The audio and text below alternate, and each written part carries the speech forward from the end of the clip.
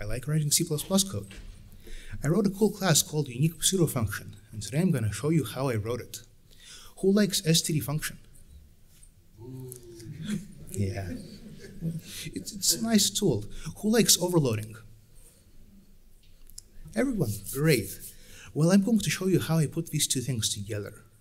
So, first, I show you the title page, then I show you this outline, then I'm going to give you the rest of the talk. You know what it's all about. So, what's unique pseudo function? It's like a unique function with multiple overloads of a call operator instead of just one.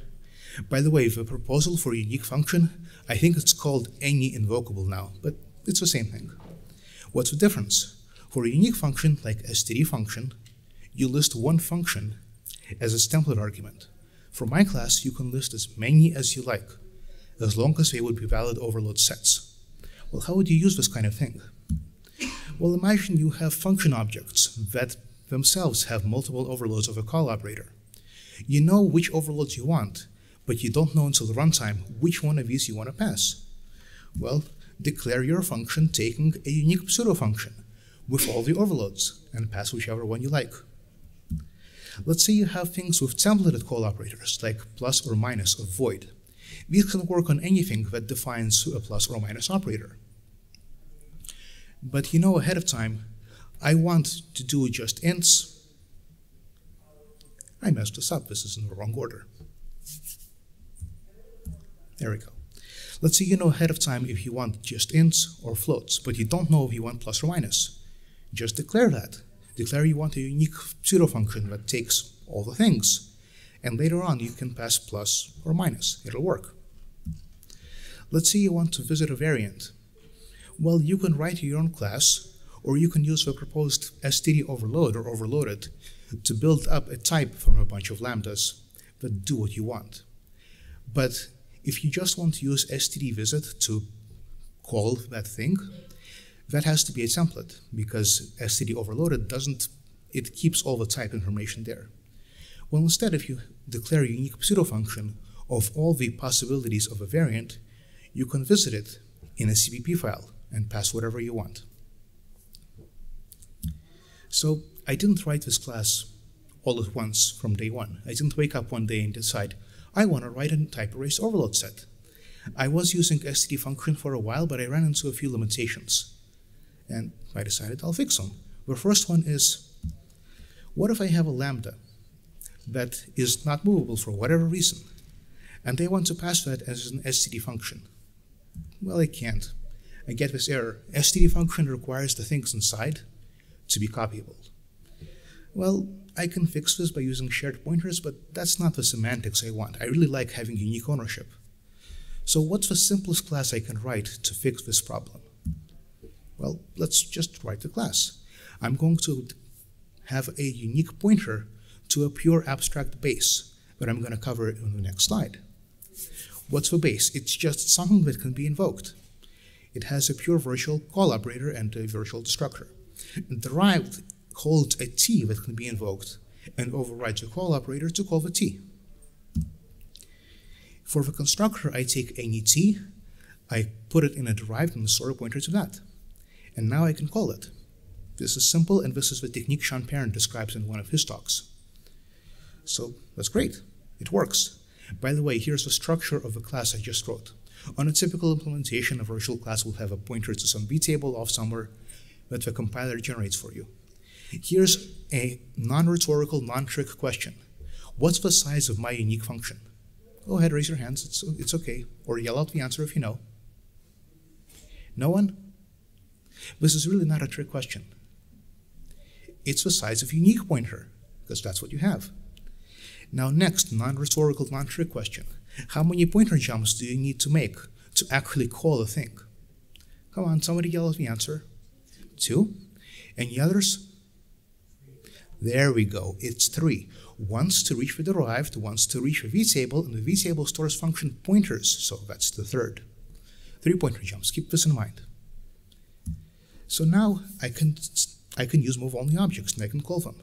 But there's a little awkwardness. The only way I can construct this kind of function is by explicitly calling its constructor.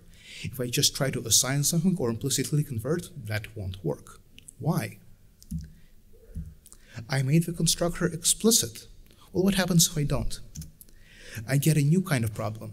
Now, my unique function is constructible from anything. So if I have an overloaded function that takes an int or my unique function and I pass it something that's not really callable but isn't an int either, the compiler will try to construct my unique function from the thing, and it will fail with a hard error because the thing is not callable. How can I fix this? By constraining its constructor. Now I could use concepts or enable if. I'm targeting C++ 17, so I'll stick with enable if for now. How do I constrain it? I make the constructor implicit and only allow things that are invocable using a type trait that the standard handily provides. Now if the thing is not invocable, that constructor disappears. And now I can call test with test and it knows what I mean. The int, not the callable. That's basically any invocable or unique function for the no arguments case. Let's make it generic. I want to be able to pass more things. The class looks very similar. Now it's a template, not just a class, and it's defined only if a single argument is a function type. Otherwise, the base and derived inside look exactly the same. The base is, again, a pure virtual call operator that takes the arguments I say it should take and returns what I say it should return with a virtual destructor. And derived is the same. It holds a t and calls the t. The constructor of the outer class is similarly constrained, but now I need to make sure that the thing is callable with the arguments that I want, and that such a call returns the return type that I want. Very happily, the standard provides a type trait for exactly that kind of thing. Is invocable RV. Check the return type, check the arguments, and it works. And the call operator now needs to forward the arguments as well. Both of these still have just one overload of a call operator. I want to have more than one. Could I somehow extend this pattern, just have multiple pure virtual overloads of a call operator and override them all?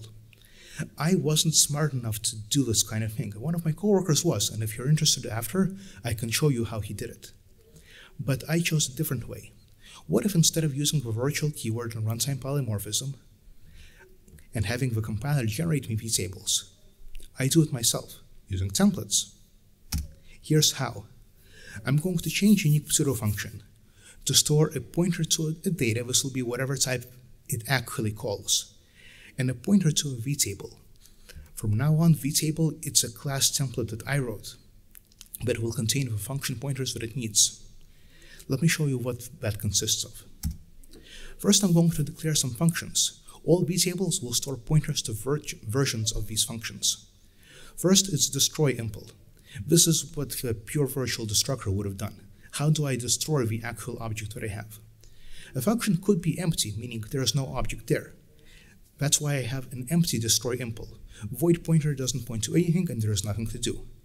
Otherwise, void pointer data points to an object of type t that was allocated by operator new. I need to delete the thing, so I do it. Similarly, invoke impl for the empty case. What happens if you call an empty function? For std function, it throws bad function call. I chose to do the same. If you have a non-empty function, then the data pointer points to some object of type t, so I just invoke it. Next, I'm going to make a structure that stores the right kind of pointer to destroy impl. The empty case, it stores a pointer to the empty function. For the non-empty case, and I'm using tag dispatch here to say what type I will be destroying later, I store a pointer to the function that will destroy that type. Next, I need to store a pointer to one invoke function. That is the function that I will call for one of the overloads of my unique pseudo function. By the way, if you have questions, feel free to ask anytime, just yell it or raise your hand, whatever. So the vtable entry is the, yes, I have a question. It's not a question, it's actually just more like a statement. If you can go like just like about 10% slower, we'd be able to read the slides. I will try. By the way, the question was go slower. I'm going to try to do that. Okay. So a vtable entry is a class template. It's defined only if a template argument is a function type. It stores a pointer to a function that has that signature but also takes a void pointer data, which is the object I eventually plan to call. In its default constructible, by default it stores a pointer, actually references in this case, to a function that will throw that function call. If I pass some tag type, it will store a pointer to a function that will call an object of that type. By the way, this constructor is constrained. It's only present if a type in the tag can be called in the way that I want. Otherwise, this constructor disappears. There is also an overload of the call operator that takes a void pointer and passes it and all the rest of the things along to the pointed to function. Now I need to put these things together. I need to be able to destroy an object of arbitrary type and invoke an object of arbitrary type with all the overloads that I want. The way I do this is by inheriting from destroyer and all the vtable entries, one for each of the overloads that I specify. The default constructor is, well, default, everything points to the empty things. The non-default constructor takes a tag type and is constrained to take only types that support all of the overloads that I want using fold expressions.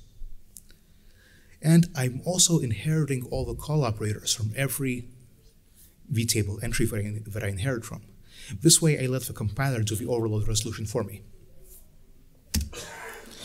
Now, instances of this vtable thing, they're all static constexts were statically allocated, generated at compile time.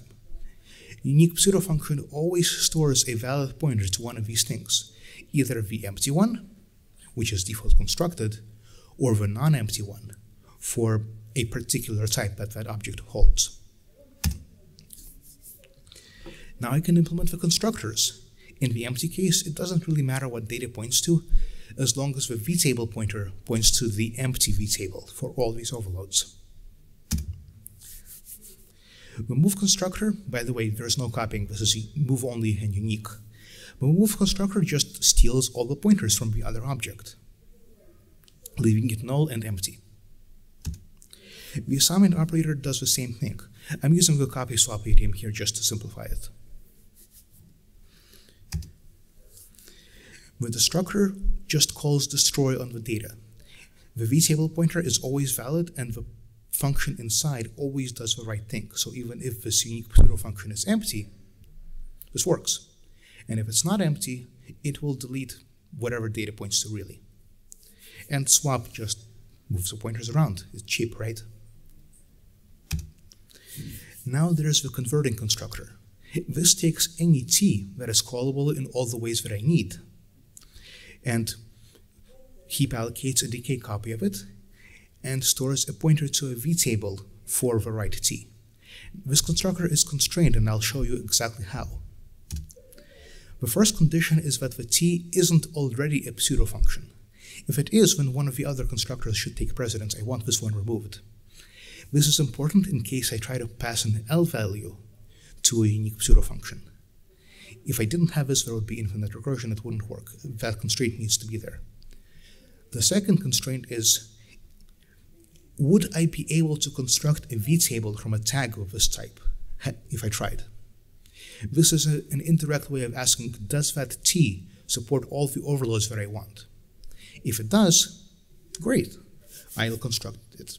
If not, this constructor disappears. Finally, I have a call operator.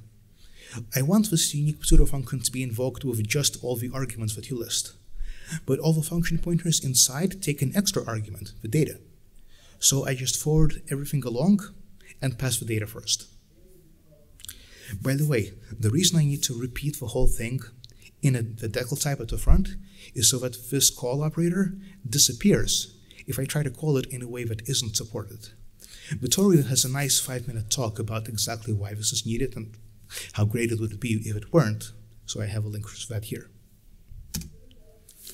Here's the structure of this class I just wrote. Non-rhetorical, non-trick question.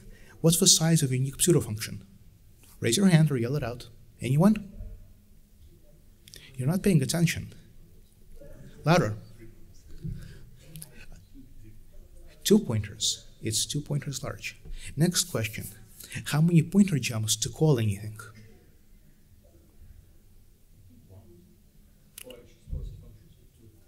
2, that's right.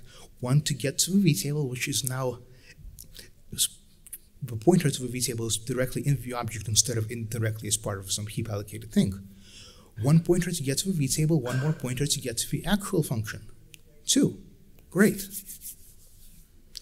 This now works. So what do we have so far? We have unique pseudo function. It's move only. It has multiple overloads of a call operator, just one if you want, but as many as you like. And it can be constructed conditionally from any object that supports all the overloads. Any questions so far? By the way, if you use your phone to scan this QR code and pass the resulting text through the command I put at the top, you'll get the C++ code that implements the class I just showed you. If you're using Apple-based platforms, you need to hold down the icon and select copy text. Questions? This is the perfect time to ask questions. Come on. Yes? The reason that the vtable was not in line, why is there need to be part of the stack? Sorry. Excellent question. Is there a reason why the vtable is not part of the object? Well, first of all, the reason I chose to do it this way is so that the size of the object doesn't depend on how many overloads you have. Otherwise, you need to have one function for every overload. Second, when I tried this code with the latest compilers and the highest optimizations, the compiler can see through the whole thing. If it can see where you constructed your unique pseudo function and where you use it, all the calls just disappear. And I'll also show you a version of this code that doesn't do that later if I have time. Any more questions before I move on?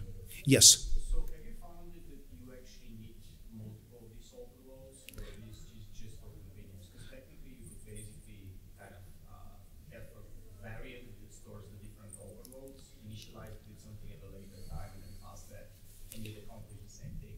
If it's just basically delaying the decision of what type of function to invoke.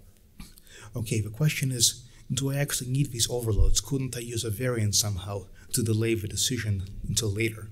Right, so if you're always invoking one function, right, then you can use a variant, and then you just use whatever is initialized and invoke that. What would the variant contain?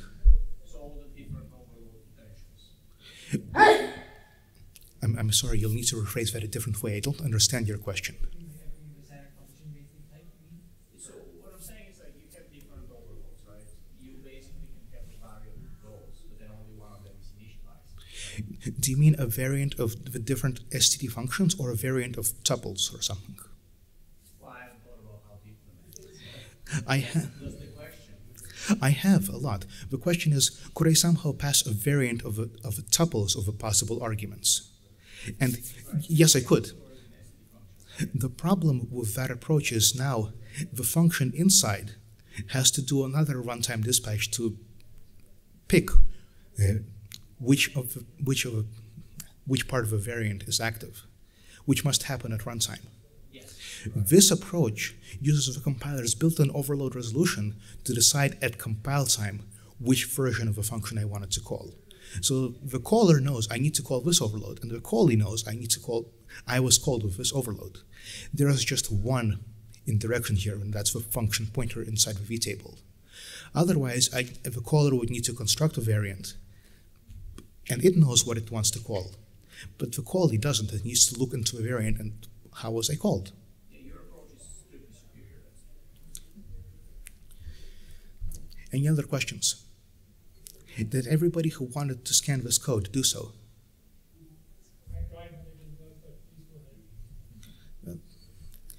Okay. 5, 4, 3, 2, 1. Moving on. So this code is great and it will work in 95% of cases, but there are still a few problems or improvements that could be made. For example, everything is always on the heap. Even if you store a function pointer or an empty lambda, it's still on the heap. We can fix that. There are also some types of arguments where the overload resolution doesn't quite work.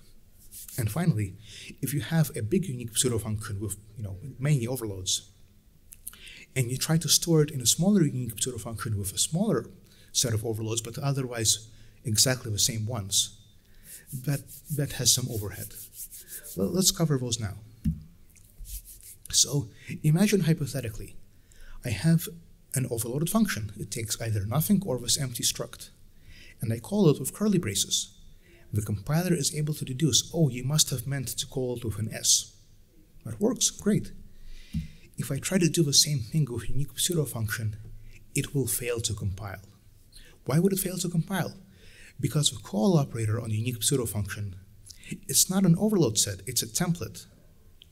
The compiler must deduce the types of the arguments, but if it's curly braces, there isn't a type yet. So how can we fix this? Well, let's fix it by making the call operator not a template, but a real overload set. First, remember that each vtable entry had a call operator that takes a void pointer and all the arguments that I said it should take. Remove that, we won't use it anymore.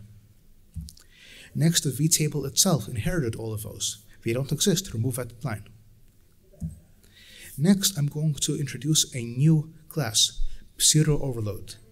This is kind of like a CRTP, and also the empty base optimization. Each pseudo overload never exists on its own. It exists only as a base subobject of a unique pseudo function.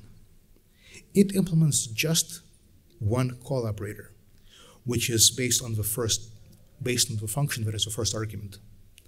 That call operator looks into the unique pseudo function that must be the derived type. It gets the vtable and gets the data pointer, and it accesses the vtable entry of the matching function signature. And it calls that vtable entry's function pointer directly. Next, I change unique pseudo function to inherit from these. It inherits from one pseudo overload for every function in its template argument list. And finally, it inherits all of their call operators. There is no more big template operator equals with auto decal type. No, just inherit them. Now, it works. The call operator isn't a template that needs to reduce the types and forward them along. I have a fixed set of known non-template call operators. Now, if I call a unique pseudo function with curly braces, the compiler sees a fixed set of candidates and it can pick the one that works. Great, this works. So far we have a unique pseudo function that's move only, has multiple overloads of a call operator, and now you can pass any type you like. You can pass curly braces, you can pass pointers to overload sets. It will all work exactly as it would for regular functions.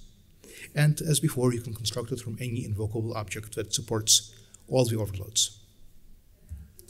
Here's the code so far. Any questions?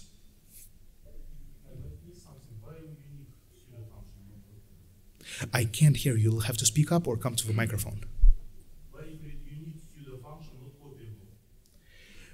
So that it can store non-copyable types. It can't be copyable if you want to store something with a unique pointer inside. That's the point. I could make it copyable, but it would be pretty easy to do so. But my requirements were I want the unique objects. Any more questions? No. All right. 5, 4, 3, 2, 1. Moving on. So, next problem. Suppose I have a big unique pseudo function with a bunch of overloads. I want to store it in a smaller unique pseudo function with a subset of those overloads. They have to be an exact match, but smaller. What I want to have happen is I start with this unique pseudo function. It has a pointer to some data and a pointer to some vtable. I want to end up with a different unique pseudo function that has a pointer to the same data, but to a smaller vtable. It will have exactly the same function pointers in it, but some are missing. It's smaller.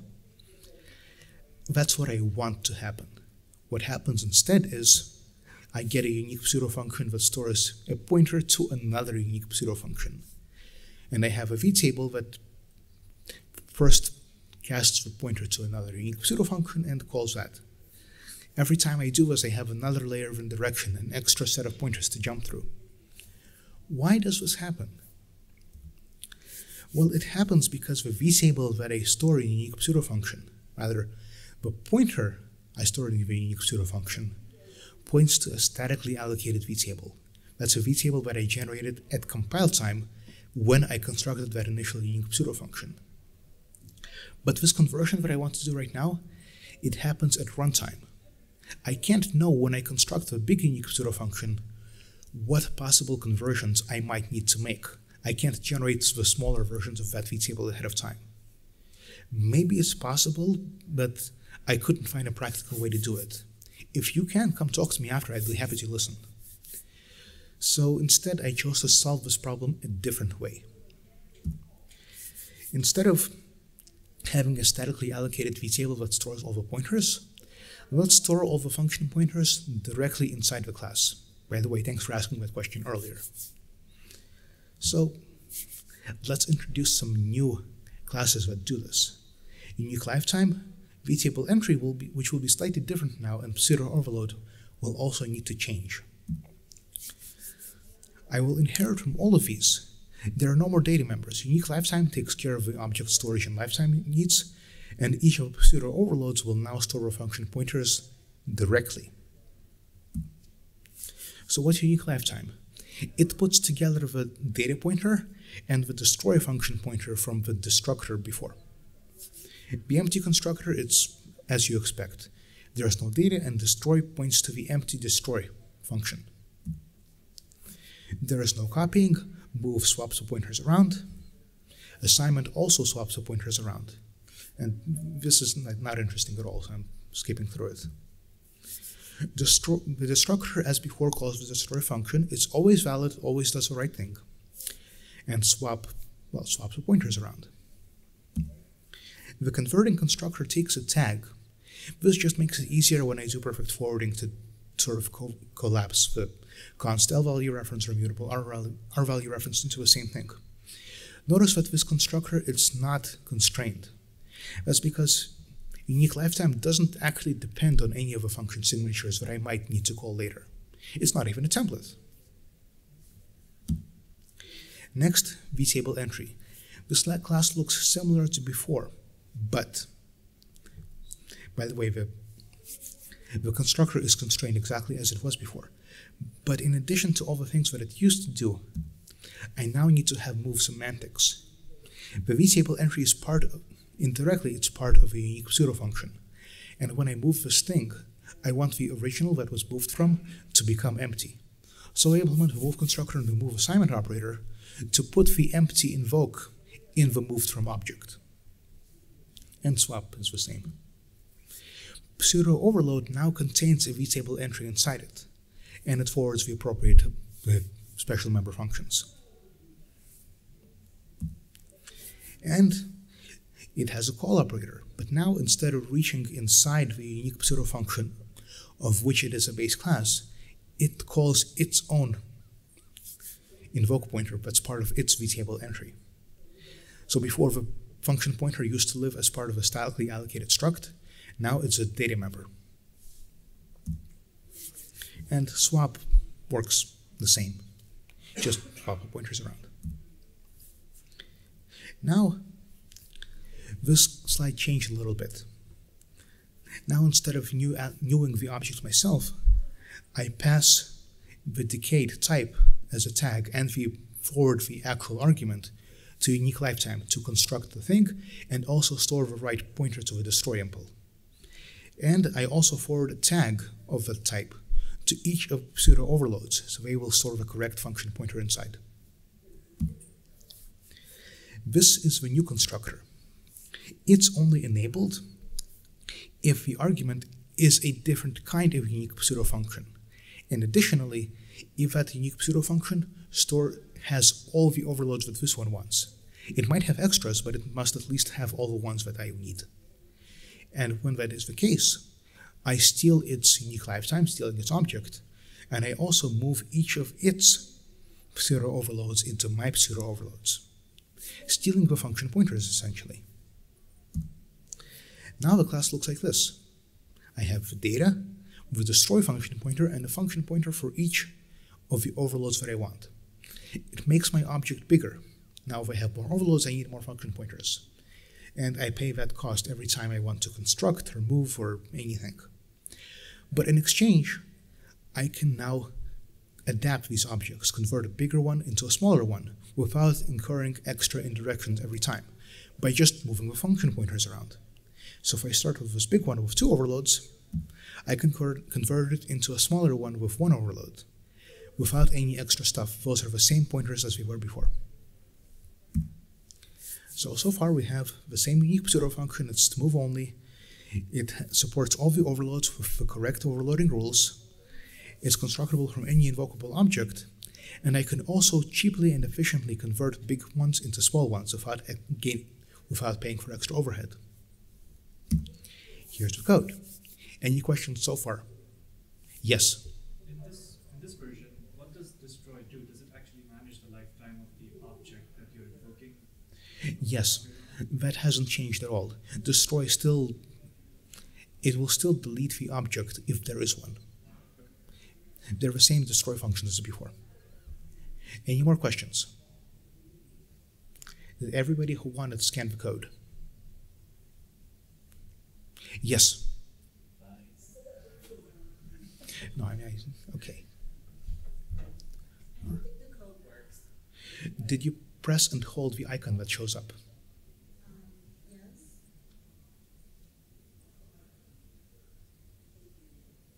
Yeah, it didn't work. You don't have the option to copy the text? So I took a picture of it and I uploaded it to a website that decodes, and that also didn't work. Works for me. By the way, Android users, please help your fellow food platformers. Okay. 5, 4, 3, 2, 1. I have to move on now. So the last problem is the heap. This implementation allocates anything on the heap. You have a function pointer, an empty lambda, a really tiny struct on the heap. Can we do better? Sure, of course. This is C++, why not?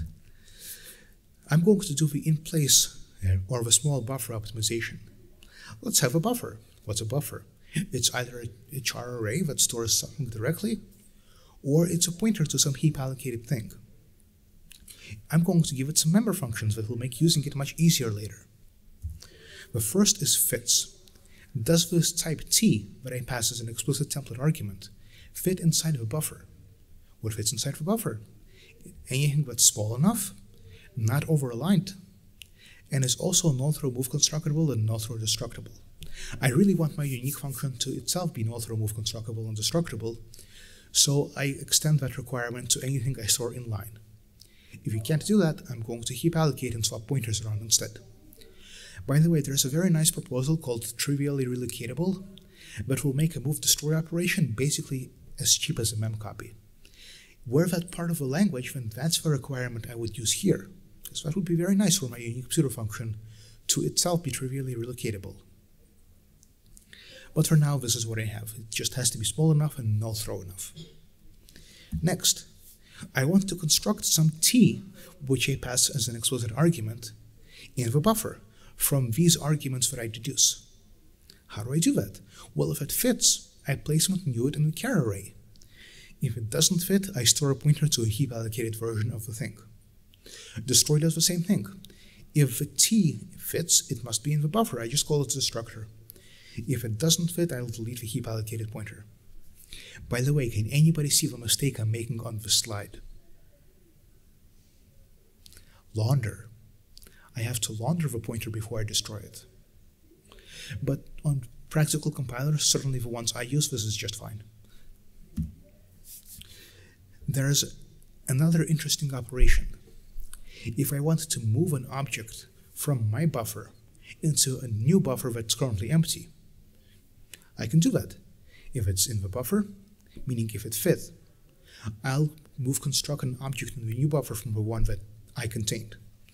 If not, I'll just move a pointer along. Finally, access. If it fits, I'll reinsert cast the pointer. If it doesn't fit, I'll reinsert cast the other pointer. Same as before. Next, I'm going to change my invoke impl functions. These are the functions that would have previously invoked the t pointed to by void star. Now they take a buffer instead. If it's empty, I don't care about the buffer, I just throw a bad function call. If it's not empty, it stores a t. I tell the buffer, get the T what you contain, either in place or not, and then I'll just invoke it. Destroy changes slightly more. Now, in addition to just destroying the thing in the buffer, I might want to move it first. I combine those operations into one function called destroy move. It always destroys the object in the first buffer, but if a pointer is not null, it will first construct an object in the pointed to buffer from the first. This way I get to have fewer function pointers in my vtable or in my unique pseudo function. The other approach would have involved having separate function pointers for destroying and moving. I see there is confusion. Any questions about this? Yes? Particular reason why you choose this design? Did you like profile it to be better matched with your use case? There's no particular reason. Both are equally valid. In one case you have fewer function pointers, but you have this runtime bit of decision, do I need to move or not? In the other case you have more function pointers but fewer runtime decisions. Whichever constraint is more important to you, that's the one you pick. I don't believe either approach is universally better than the other. And this way I get to have fewer slides. More questions? Okay. So now unique lifetime, instead of storing a void star, stores a buffer. And instead of storing a destroy impl, it stores a destroy move impl. Otherwise, it's pretty similar to before. By default, it's nothing, but otherwise, yes. Now, the move constructor. I'm going to use the destroy move function to first move whatever was in the other object to my buffer, then destroy it. Then I'll steal the other object's destroy move function pointer. Assignment is a little more complicated, but it's fundamentally the same thing. You just have to pick the right sequence of calls to the destroy move. To first move the object to my buffer, then destroy the object in the original buffer, and also destroy any object contained in this buffer if there was one. With the structure just calls destroy move of a null pointer. I don't need to move it anywhere, I'm just destroying it. Finally, the converting constructor that takes some T that I actually need to store just constructs that T in the buffer and stores the appropriate function in destroy move. The vtable entries, they don't change really, only that instead of taking a void pointer, they take a buffer reference. Pseudo overload is exactly the same, it forwards all the same things, and unique pseudo function changes just a little bit. Now, instead of heap allocating the thing, I'll construct it in the buffer by forwarding the argument. And I'm using a separate tag dispatch here to just, whether you pass me a const L value reference or a mutable R value reference, I still end up storing the same object inside.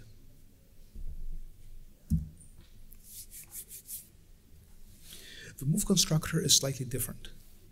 I can no longer use a copy swap idiom because that would be less efficient than the most efficient possible thing. But I still need to just steal the object in the other function to this function and also steal all of its function pointers. So far, we have a unique pseudo function that's move only and possibly trivially relocatable if that feature is available. It supports multiple overloads of a call operator with the correct type deduction. It can be constructed from any invocable object, and if that object is simple and small enough, it will be stored in place, no heap allocations. And I can also efficiently convert from a big overload set to a smaller overload set. Before I show you the final code, I'd like to thank a whole bunch of people. I wouldn't be here today without them. And I'd like to thank all of you for spending your time to attend my talk. Thank you.